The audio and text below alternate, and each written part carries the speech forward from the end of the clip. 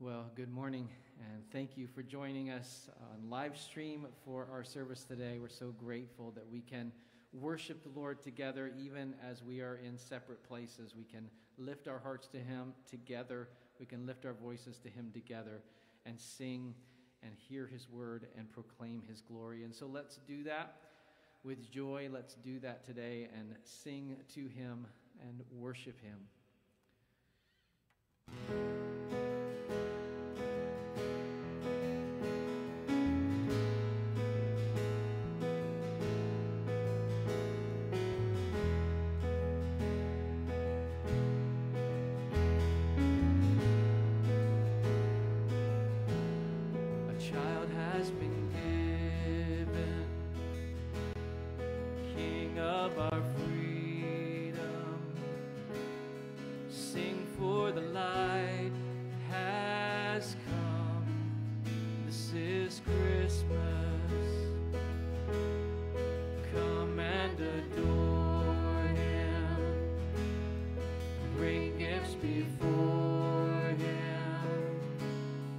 Joy to the world, worship the Son.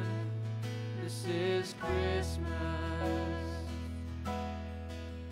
This is Jesus, Emmanuel, here with us. Tell all the world we have a Savior, we have a Savior. We are no longer lost, 'cause He has come down for us. We have a Savior, we have a Savior.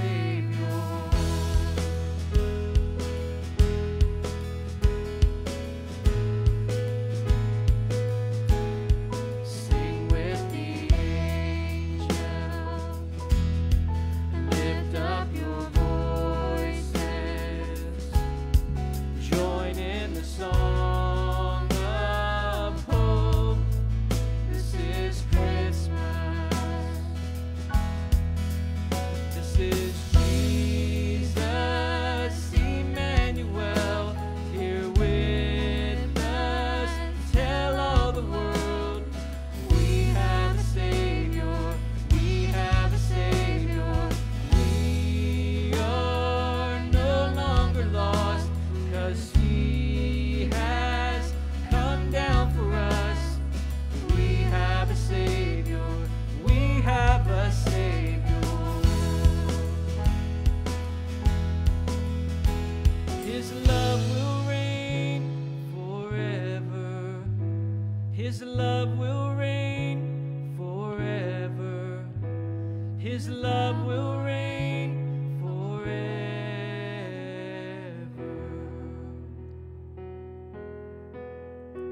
His love will reign forever. His love will reign forever. His love will reign forever.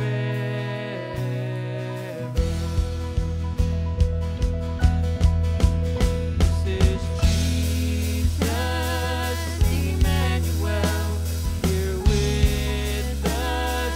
Tell all the world we have a Savior, we have a Savior. We are no longer lost, 'cause He has come down for us. We have a Savior, we have a Savior.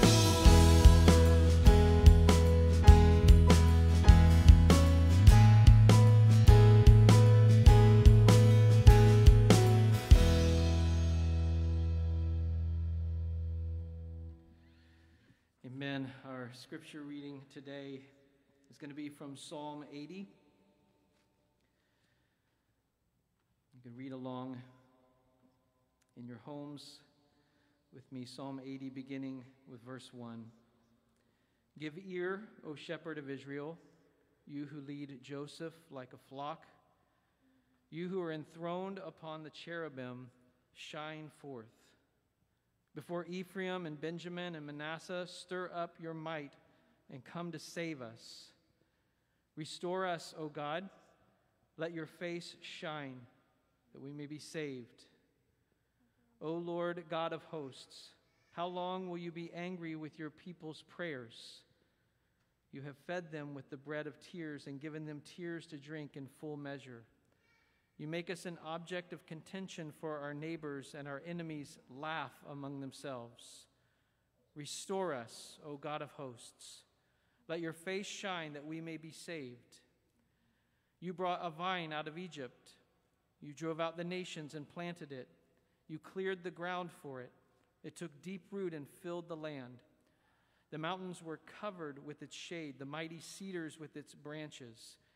It sent out its branches to the sea and its shoots to the river. Why then have you broken down its walls, so that all who pass along the way pluck its fruit? The boar from the forest ravages it, and all that move in the field feed on it. Turn again, O God of hosts, look down from heaven and see. Have regard for this vine, the stock that your right hand planted, and for the son whom you made strong for yourself. They have burned it with fire. They have cut it down. May they perish at the rebuke of your face. But let your hand be on the man of your right hand, the Son of Man whom you have made strong for yourself. Then we shall turn back from you. We shall not turn back from you. Give us life, and we will call upon your name. Restore us, O Lord God of hosts. Let your face shine, that we may be saved.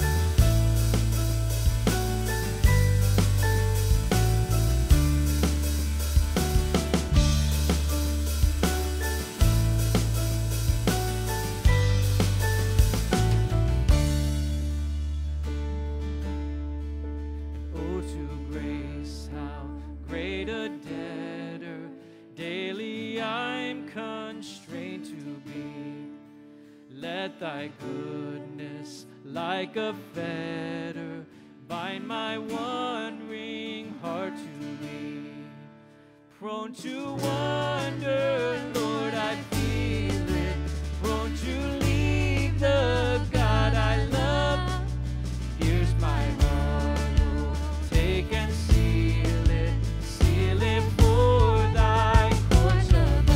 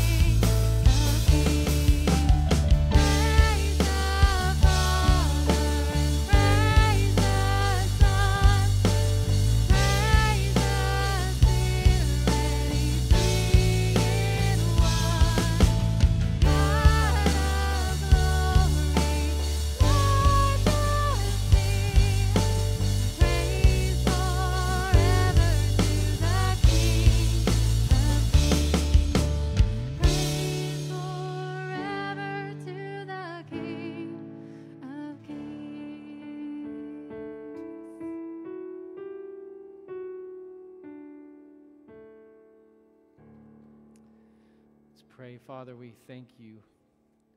We praise you. You are King of kings and Lord of lords. No one, nothing compares to you.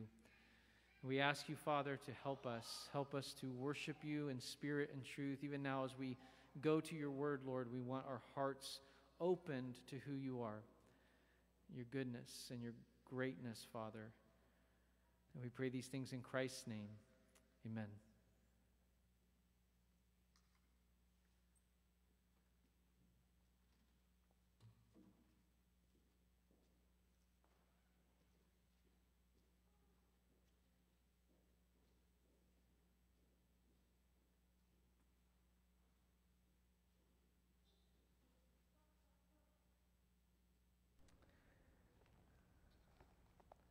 Well, good morning again. And I sincerely hope that in the midst of the craziness of this season, the difficulties of life during a pandemic, the real and burdensome decisions that have to be made, in the midst of all of that, in the midst of our circumstances, I hope that you were able to experience true and deep thanksgiving this week. Today is our first Sunday of services being all online since midsummer, and it happens to be the first Sunday of Advent as well. And the theme for this first Sunday of Advent is hope. Hope. I think that is a good thing for us today. When we consider hope as it relates to Advent, how a people longed for a Savior, Messiah, to come and deliver them from their enemies. That hope of a people was fixed on a person. And even in the midst of him coming on his own terms, on terms that they did not expect, terms that left even John the Baptist asking, "Are you the one who is to come, or shall we look for another?" Those terms did not steal their hope, and it should not diminish ours. And so let's look at the text today through the lens of hope. We're going to be looking at Matthew chapter 11, verses 7 through 19. And the main way, the primary way that I want to do that is through the lens of childlikeness. Children are amazing. I love kids. They have this wide-eyed way of looking at the world. Everything seems to be full of hope. Even if they ask a question and they get a no, they will ask a million times more because something in them tells them, if I just keep asking, I'm going to get what I'm hoping I will get. It's hope, and it's childlikeness. And remember that when Jesus tells us that the kingdom of heaven belongs to such as them, as children, there's something wonderful, there's something hopeful about childlikeness. Matthew chapter 11, beginning with verse 7. We're going to read through verse 19. Go ahead and follow along as I read. As they went away, Jesus began to speak to the crowds concerning John. "What did you go out into the wilderness to see? A reed shaken by the wind? What then did you go out to see? A man dressed in soft clothing? Behold, those who wear soft clothing are in kings' houses. What then did you go out to see? A prophet? Yes, I tell you, and more than a prophet. This is he of whom it is written, Behold, I send my messenger before your face, who will prepare your way before you. Truly, I say to you, among those born of women there has arisen no one greater than John the Baptist. Yet the one who is least in the kingdom of heaven is greater than he. From the days of John the Baptist until now, the kingdom of heaven has suffered violence, and the violent take it by force. For all the prophets and the law prophesied until John, and if you are willing to accept it, he is Elijah who is to come. He who has ears to hear, let him hear. But to what shall I compare this generation? It is like children sitting in the marketplaces and calling to their playmates. We played the flute for you, and you did not dance. We sang a dirge, and you did not mourn. For John came neither eating nor drinking, and they say, he has a demon. The Son of Man came eating and drinking, and they say, look at him, a glutton and a drunkard, a friend of tax collectors and sinners. Yet wisdom is justified by her deeds. Let's pray. God, thank you for your word. Your word is truth, and we are guided by it. We're grown through it. You tell us in your word, faith comes from hearing, and hearing from the word of Christ. So help us build our faith through your word this morning, we pray in Christ's name. Amen. Well, remember, as we get to this text today, John sent disciples just before this to ask Jesus if he was the Messiah or not. Are you the one who is to come, or shall we look for another? And Jesus responds really by saying, remember my word, John. Look at the things that I'm doing. Consider the things that are happening and relate it to the word. And now Jesus turns and addresses the crowd. And I want to talk about two things as it relates to this text. The first is the fruit of childishness. And second, the fruit of childlikeness. This passage isn't just about John the Baptist and how great he was. It's about the people and their childish versus childlike behavior. Now, to be clear, Jesus is absolutely defending John's honor here before the crowd. John's disciples have just left after asking Jesus if he really was the Christ. John was obviously struggling with doubt. Doubt about this, who Christ is, because he never expected that the coming of the King of Kings would result in him sitting in prison. And Jesus begins to ask the crowd a series of questions about John and is defending him in these questions. We're going to look at these things that he highlights about John as we work through the 2 points, childishness and childlikeness. So what is the fruit of childishness? 3 things we could look at. The first thing is this. Those who are childish are insatiable, or they're never satisfied. That's what Jesus sees in his generation. Look at verses 7 through 10. As they went away, Jesus began to speak to the crowds concerning John. What did you go out into the wilderness to see? A reed shaken by the wind? What then did you go out to see? A man dressed in soft clothing? Behold, those who wear soft clothing are in kings' houses. What then did you go out to see? A prophet? Yes, I tell you, and more than a prophet. This is he of whom it is written, behold, I send my messenger before your face, who will prepare your way before you.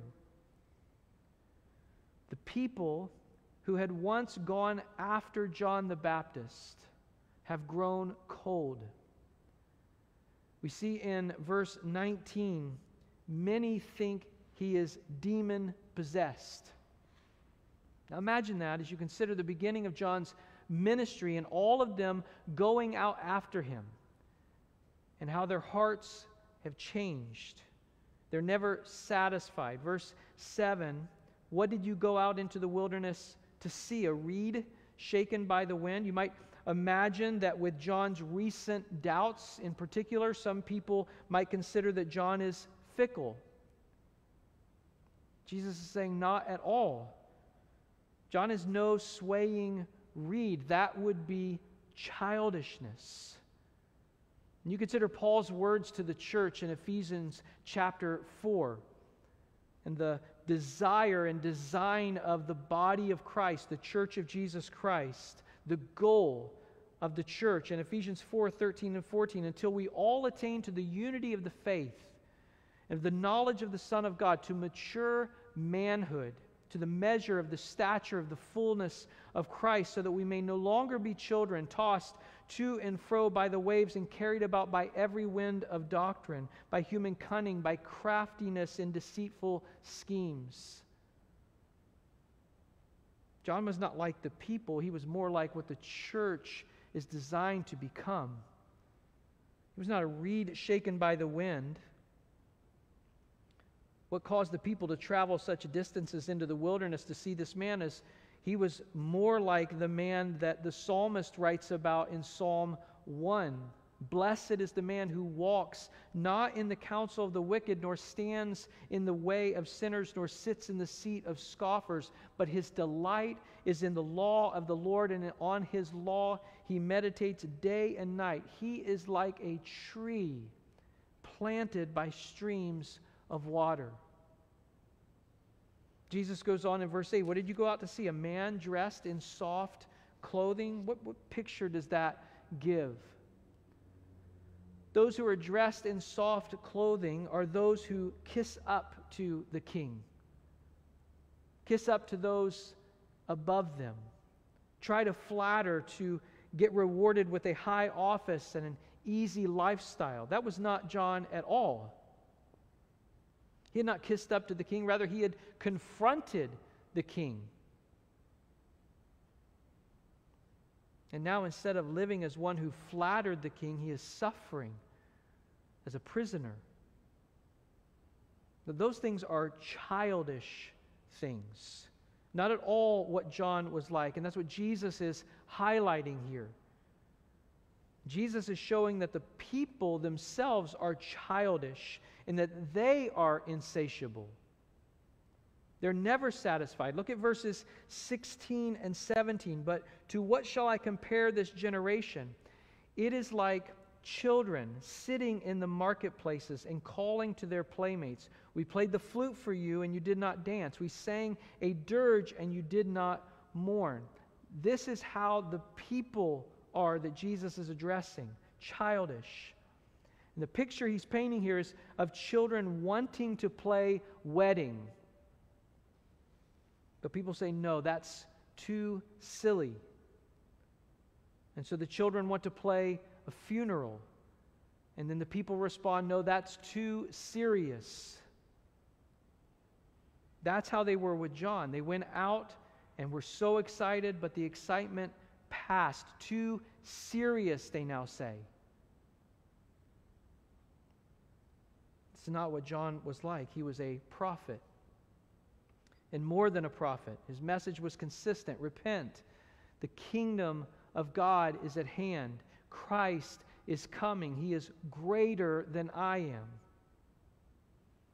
And so Jesus is saying of his generation that they are childish and that they are never satisfied. That is a fruit of being childish, being insatiable. A second fruit of childishness is rebellion. Rebellion. The people never being satisfied resulted in rebelling. Verses 18 and 19. For John came neither eating nor drinking, and they say he has a demon. The Son of Man came eating and drinking, and they say, look at him, a glutton and a drunkard, a friend of tax collectors and sinners. The people want things their own way. They don't want to play with Jesus. They don't want to do what he has come to do. They don't want to align with his program. They are rebellious. They used to be filled with enthusiasm about John. Now they say he's too harsh. His message is too severe. He's not sociable. He must have a demon. But Jesus is too sociable. He eats and drinks and hangs out with even tax collectors and sinners. That's what drunkards do. He must be a drunkard. You see their childishness. They just aren't satisfied. They're rebellious. No matter what you say to them or show them or tell them, they just will not give in. That is a fruit of childishness. The third fruit of childishness we see in these people is self-righteousness. I'm going to pull from Luke's account of this text for a moment, because in the midst of this account in Luke's gospel, in Luke 7, he gives a parenthetical statement or note. Luke 7, 29 and 30 is this parenthetical statement that's made. When all the people heard this, and the tax collectors too, they declared God just, having been baptized with the baptism of John. But the Pharisees and the lawyers rejected the purpose of God for themselves, not having been baptized by him. The Pharisees and lawyers rejected God's purpose for themselves. The epitome of childishness is found in the words, "I can do it myself." That is what the Pharisees and lawyers are saying, almost stomping their feet. We don't need to go with your program, Jesus. Ours is fine. We have Abraham as our father. We are right. Your purpose and your way is wrong. We don't need you. We can do it ourselves. It's childishness. It's deadly thinking. It's foolishness. Paul says of this exact kind of thinking and these exact people in Romans 10, 1 through 3, my heart's desire and prayer to God for them is that they may be saved. For I bear them witness that they have a zeal for God, but not according to knowledge. For being ignorant of the righteousness of God and seeking to establish their own, they did not submit to God's righteousness. They're self-righteous. They're childish. They refuse to submit to God. They refuse to believe Jesus. They refused to repent. These Pharisees and lawyers were the ones who taught the Scriptures. They knew the law but did not submit to it. And so as Jesus says, John comes, this man who is more than a prophet, meaning that he was a prophet, but also one who had been prophesied about. He mentions Malachi 3:1, behold, I send my messenger before your face, who will prepare your way before you. So John comes preaching repentance, and they have the Scriptures that the Pharisees knew and taught, all of them speaking of Jesus. But they don't repent. Jesus now comes fulfilling all Scripture, preaching the kingdom, bringing the kingdom, healing the sick, raising the dead, casting out demons, full of grace and truth, and still they refuse to repent. They bear the fruit of childishness. Childlikeness is commended by our Lord. It is imperative that we become, as people, childlike and not childish. Matthew 18:3, truly I say to you, unless you turn and become like children, you will never enter the kingdom of heaven. What does he mean by like children? What are the characteristics he's referring to here? There's a difference between being childish and being childlike. So how are we to be childlike? What's the fruit of childlikeness? The first is this: those who are childlike trust. They trust. We saw in Luke 7 that there were some who, after hearing Jesus' words, declared God just, having been baptized with the baptism of John. And what are they saying? What are they saying in that? They're saying, we trust you. We trust you. You're right and we're wrong. They had been baptized. They trusted that they needed to fall in line with the plan and program of God. Baptism was a sign of repentance, of dying to self.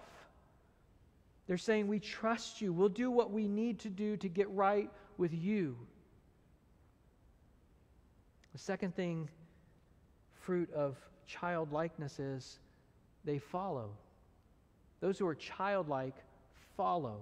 They do what they are asked to do. They get in the water and they repent of their sins and they're baptized. They follow. That's what it looks like to become like children and enter the kingdom. Like a child who tags along with their mom or their dad and wants to mimic them, wants to follow them and do what they do. That's childlikeness. And these people, even tax collectors, are responding with childlike faith. You're right, Lord. We're wrong. We repent. We want to be like you. We want to follow you. And then the third fruit of childlikeness is they want to be helped. Those who are childlike want to be helped. When a child is childlike rather than childish, they want help. They accept help. They don't stubbornly say, I can do it myself. That's what the Pharisees did. That's what they said. But the childlike know they need God. They declared him just, Luke writes.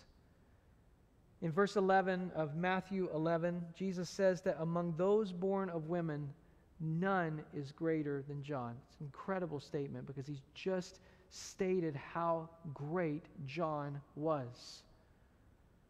It's incredible. But John was the last of the Old Testament prophets, and Jesus is bringing a new kingdom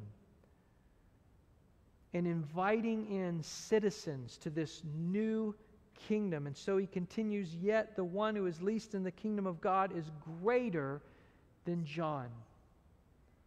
The one who enters the kingdom, the one who is truly childlike, the one who is not born only of woman but of the Spirit, even the least of them is greater than John. Jesus is saying that those who trust in him, those who follow him, those who recognize they need to be helped by him, those who are childlike, they are a part of the kingdom of God. They are born again. They're born of the Spirit, and they are greater than John. This doesn't mean that John wasn't saved and won't be in heaven. It's a statement about the greatness of the kingdom of our Lord Jesus Christ and the redemption that he brings. In verse 19, it ends with Jesus saying, yet wisdom is justified by her deeds. Wisdom is justified by her deeds. Wisdom is justified by what it accomplishes in the hearts and lives of all of those who allow themselves to be guided by wisdom. There's fruit in that, Jesus is saying. There's fruit in how we respond to who he is. And so I would ask you, are you more childish or more childlike? Are you expecting God to accept you on your own terms? That's childish. You have to die to yourself. You have to get with the kingdom of God. Children of God are childlike. They manifest, they display the qualities of the kingdom of Jesus. Childlike qualities. They trust him. They follow him. They depend on him alone for their righteousness. I would say to you, if you realize that you are not childlike, if you refuse to come to Christ as he demands, then repent. The Bible tells us he will not turn us away. If we come to him on his terms, he will never turn us away. If you are today a child of God, trusting him, following him, depending on him alone, then embrace him. Be childlike. One of the great things about children is they're not too grown up to express their childlike love. Be childlike. I want to mention in closing verse 12. Verse 12 says something interesting. From the days of John the Baptist until now, the kingdom of heaven has suffered violence, and the violent take it by force. What does that mean?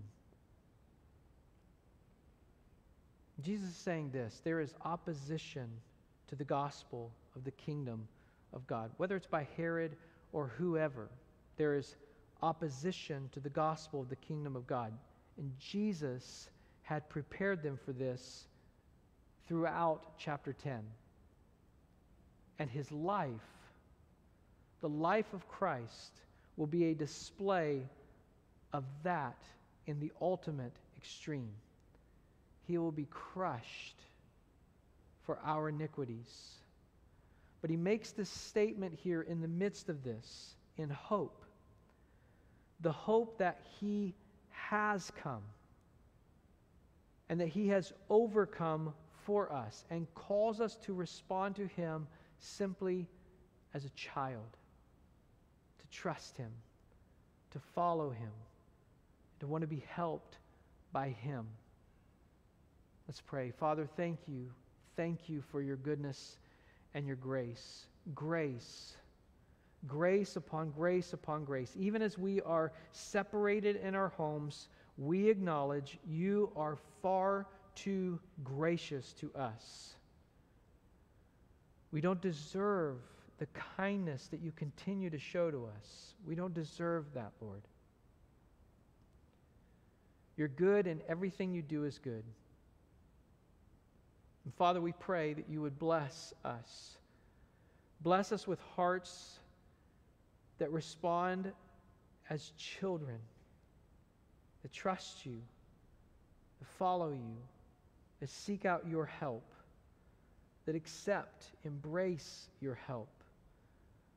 Help us to be children in these days, Lord. In the separate homes right now, I pray for childlike faith. And we pray that you would do what you can do, that you'd bring an end to this pandemic, that you would bring about healing and help, that you'd bring us back together with even greater joy and trust in you. We love you. We praise you. We thank you for who you are and all that you have accomplished for us, Jesus. And we pray it in your holy name. Amen. Have a good day.